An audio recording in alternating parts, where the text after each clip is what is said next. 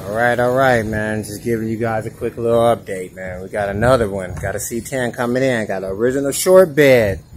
Video coming soon. Got the Yukon on the other side of the building. Man, back to my old ways. I'm actually in the field, man. Driving around. Checking up on more work, man. Kind of stay busy. Trying to stay busy. Man, you guys check this out, man. Look for this in the next few days. Main mission is to get this thing cleaned up and get it ready. You guys stay tuned, man. We're going to use that same gas tank. We're going to use some of the same parts, but it's really going to come out pretty good. 5.3 out of a Yukon is what we'll use. You guys stay tuned.